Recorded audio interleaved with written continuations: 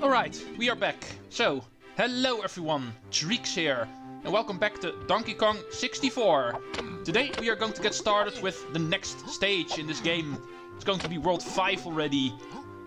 Yeah, this game is going by quickly, even though it's already part 24, but still. We're going to take in Donkey Kong himself, of course, and try to actually do things in the proper order this time around. Remember, there is a chunky pad over here, so the moment we meet Cranky and get a new move from him, we need to return here. But in order to actually meet Cranky for new moves, we need to enter new worlds. Time for the usual cutscene first.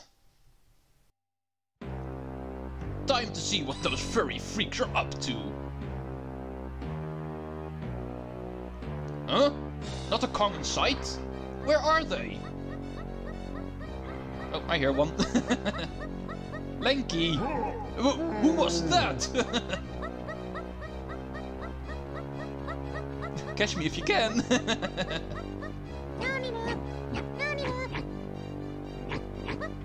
Yahoo! Come up here and get me, dummies! How are you able to actually walk on the walls, Lanky? Even you should be able to do that. You! Get up there after him! But I can't climb! Then you'll learn, won't you? Goodbye! Oh yeah, of course, gravity does apply to you. It does not apply to me. I'm surrounded by fools. Well, I think Lanky is the fool. He's the one who's actually defying gravity. But time to get serious again. Fungi Forest is going to be stage number 5. We're going to start with Donkey Kong. And not with Chunky Kong, like last time. There's one important gimmick in the stage. That one's actually situated right in the middle over here. There's a giant pendulum floating around here. But more on that later, the moment we actually use it. Just remember, there is a clock here. First thing you're going to want to do is actually activate all of the banana ports up here. There's 4 of them. And then we want to start our adventure at the purple tunnel. That's going to lead us to the mushroom area. Similar to most of the other stages. Before I finish that sentence. Revenge is mine. Okay, where were we? Like I said, similar to every other stage we've played so far. The stage is of course going to be divided in several rooms. And I think this one is the most appropriate one to start. We are not here for the mushroom itself quite yet. That's something I'm going to save for later. There's a couple of other things we need first. There's an important reason why we want to go here first. This is where Cranky's lab is actually located in this world. Because of this being a new world, unlike World 4, because that one actually unlocked at the same time as 3, this time we actually have a new move to learn. So that is something we are going to do first. Oh yeah, of course, he's going to start his dialogue with Jetpack game first every single time. That's going to be annoying. But you can still buy moves after that. And the next move is going to be the Super Simian Slam. An upgrade to an old move.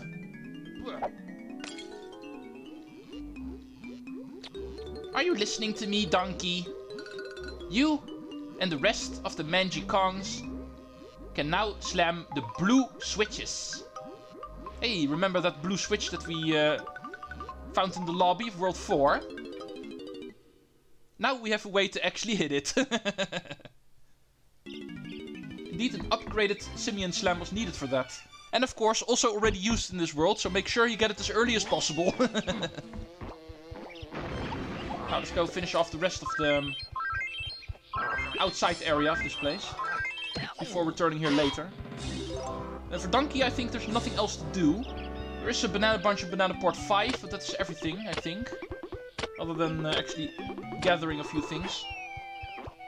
Yeah, this place is also locked.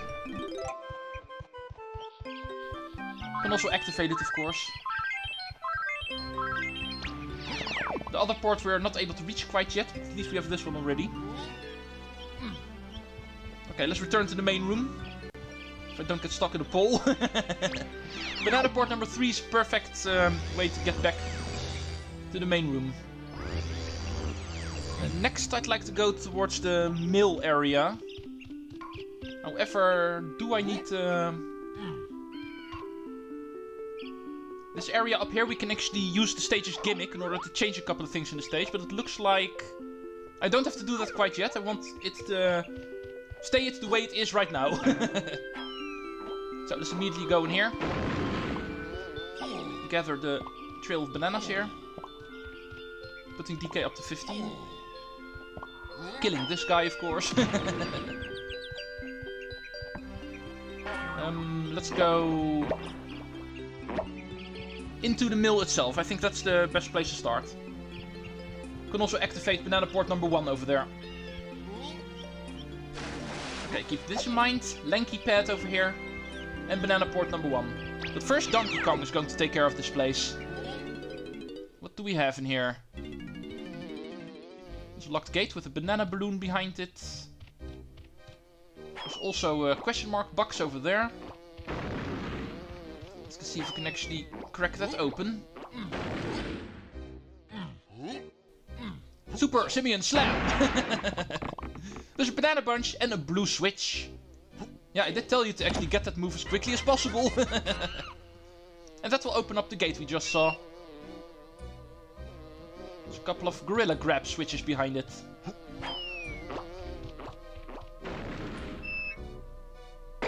First, balloon time. It's also a quick little fella. Shoot! Come on.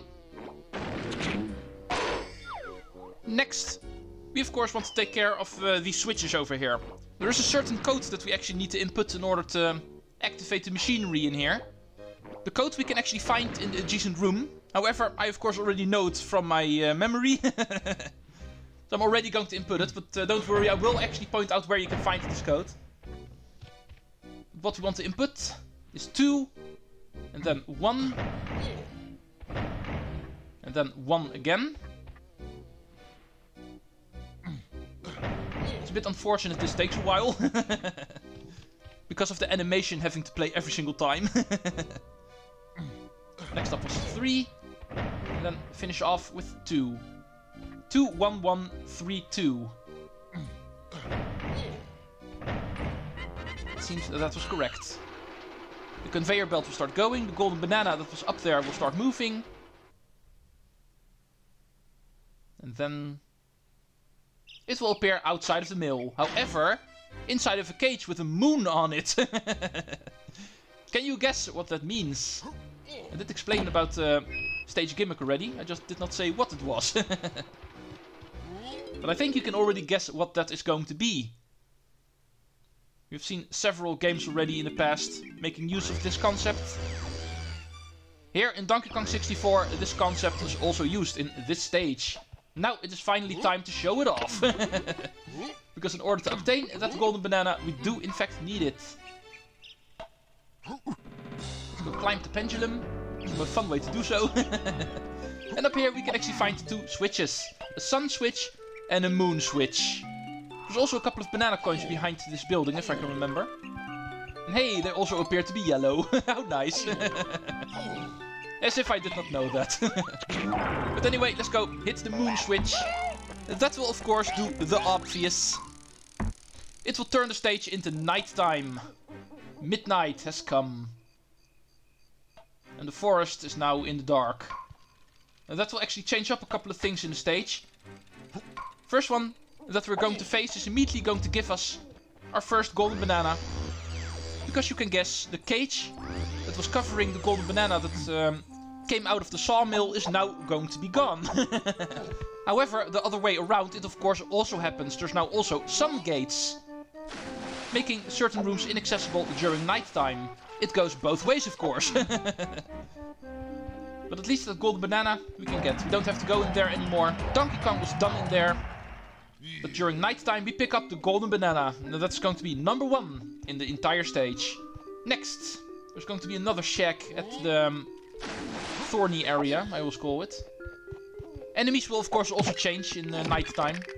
You don't have mushrooms anymore, but skeleton gremlins. Also nice. Second shack over here. First we want to go grab ourselves an invincibility barrel. Which we can find right over here. We need to go use this in order to... Ouch. I need invisibility for the enemies as well, it looks like. But we need to pick this up in order to go behind the shack and actually be able to get into these thorns and hit the switch that is back here. And that will open up the door. Of course it will. You can also use the invincibility barrel to get yourself up the thorns up here. But there's nothing but crystal coconuts to get there, so I don't think that is worth it. We are going to check out this room. Of course, also a golden banana for Donkey Kong to get in here. Otherwise I wouldn't be here. Let's check behind here. There's going to be a box here. Open sesame.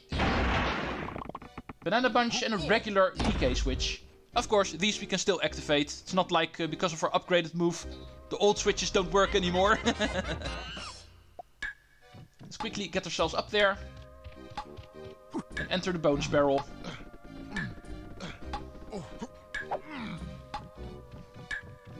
Jump. Swing. Don't take any risks. Thank you. What do we need to do? Oh, awesome. Minecart Mayhem again. One of my favorite minigames to play. Ooh, unlike last time, this time we have 2 TNT barrels that actually chase us around the track. So this time around we need to be extra careful. Remember the trick that I actually pointed out last time? Just lure these guys into going into your rail section. And then every single time be 1 step ahead of them. Although I do need to speed up for this one, it looks like. Second one is already almost at the intersection. Just make sure to take it slowly, so you can get these guys into sync as much as possible as you. So every single time you meet an intersection, you can quickly go to the other track. And therefore making sure that they are not able to get you. As you can clearly see, this way they will also always group together. This way we can easily group them together, so they basically function as only 1 TNT barrel. And making it super easy. Even though this looks like to be one of the more difficult minigames to do, if you know how to handle it, it's in fact one of the easiest ones to do. You just need to know the trick. And that is golden banana number 2 for Donkey Kong. Right, that was everything in here. But seriously? Your club is so big, you're just stopping me from walking just by holding your club and nothing more. Weird enemy. Small little crocodile and a very big club. But let's get back to serious business. Where do we need to go next? The blueprint is up next, looks like. That's going to be behind the thorny maze over here. I don't believe it's going to be behind the gate. There's also an area here that's going to be closed off during the daytime, but in this case that does not matter. He's in front of that gate.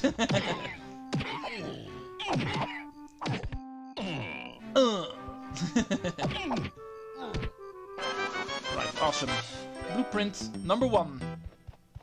And technically, therefore, golden banana number 3. But of course, we're not going to receive the banana quite yet for that. Ouch, by the way.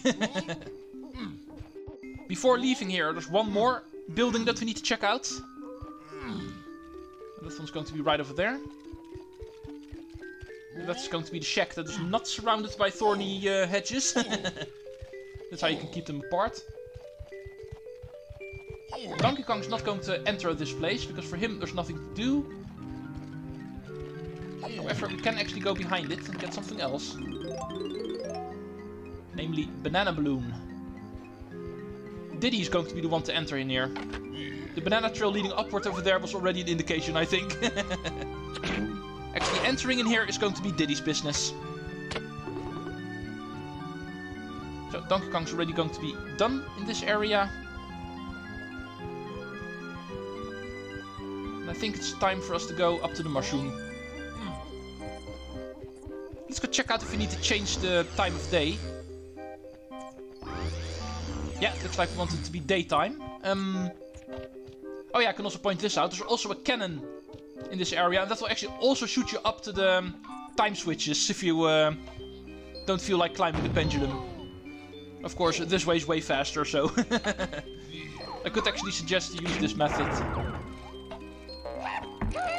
Daytime has come again.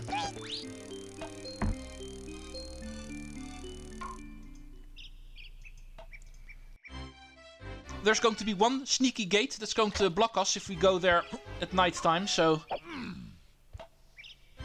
We indeed want it to be daytime over there.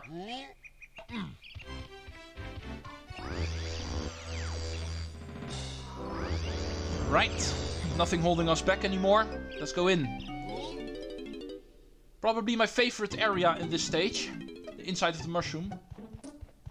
It's very interesting to climb this thing. Which you need to do multiple times, of course. It's going to be stuff for a lot of Kongs up here. The trail leading upward is going to be for Chunky. We want to go this way. Ladders over here.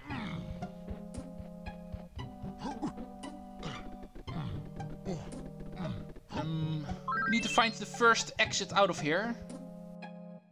And it looks like to be over there.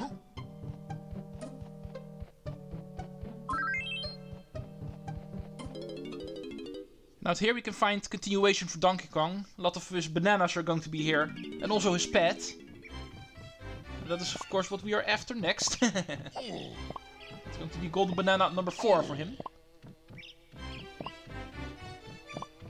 Oh, there's also a Splat over here. That one's going to be for Tiny. It has purple hair, so... Man, this guy is big. Poor Tiny. Now we want to go up here. Because we are playing as Donkey Kong, we of course want to play a barrel course. What is a new world without a new barrel course to do? Of course, Fungi Forest also has one. Let's see how difficult this one's going to be.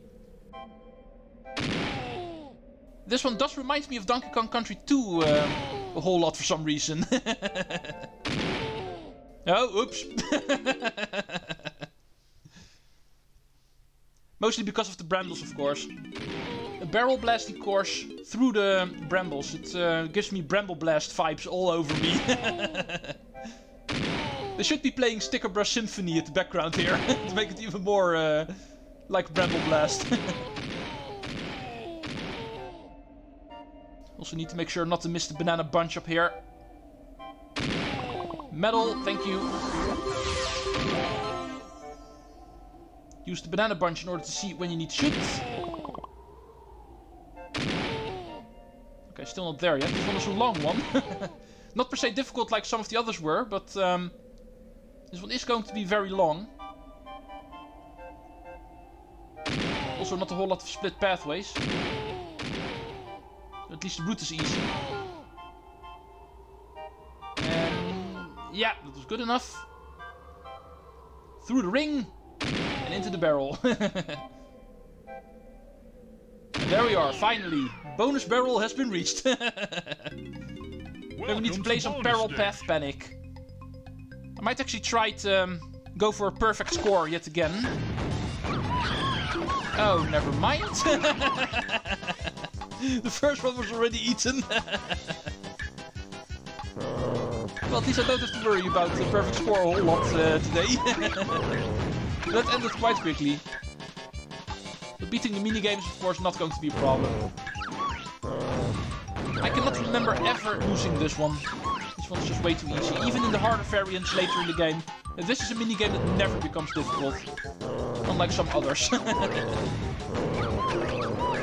Can't wait for stage 6 and 7. I can already tell. Hey, come on, not fair. I still want the banana. But don't worry, that one's also going to come down with us. That would be really nice though, if you fall out of the bonus barrel, the banana appearing up there, and you need to go back into the course in order to get it. That would be very, very mean. But I know there are going to be game developers who would think that is a good idea. Making something that tedious. But Rare was of course a bit nicer than that. There are already more than enough tedious things in this game, so... Luckily they actually limited that. Here we can actually find Diddy's Splat, so remember that as well. We've seen quite a lot of them already. And